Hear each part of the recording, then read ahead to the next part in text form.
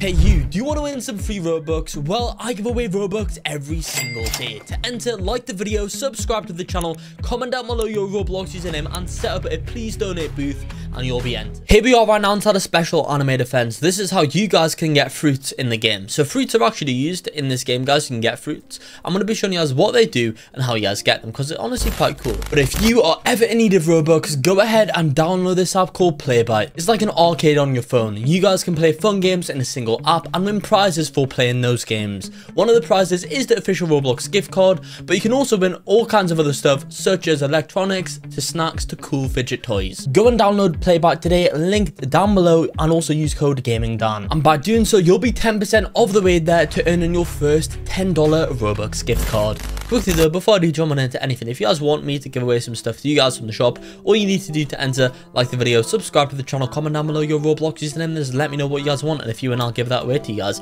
Anyway though, let's go and jump on into the video on how you guys can go and get fruits in this game. So guys, fruits are obtained in the game mostly by doing challenges, guys. So in challenges, as you can see, this challenge over here, now keep in mind there's new challenges every 30 minutes. This challenge goes ahead and rewards random fruits, guys, which is quite cool. So you guys can get fruits from challenges. You guys can also have a chance to get fruits, I'm pretty sure, from story mode and infinite modes too, but it's less likely, guys. If there's a challenge that says rewards random fruits, then that's the best thing to go and do to get fruits, guys. So I would recommend to go ahead and do the challenges, guys, if they are rewarding fruits at that point in time. That's how you guys are going to get them the fastest way. Now, how do you guys use fruits? Well, you can actually use fruits to then craft. As you can see, guys, we can craft things such as the sand backpack, the cursed nail, the arsenal briefcase, the bunge gum, hat of the conqueror, electric yo-yo, and gen contract, which is kind of cool, guys. So you can use these fruits to go ahead and craft. As you can see, guys, you need to combine a certain amount of each fruit in order to craft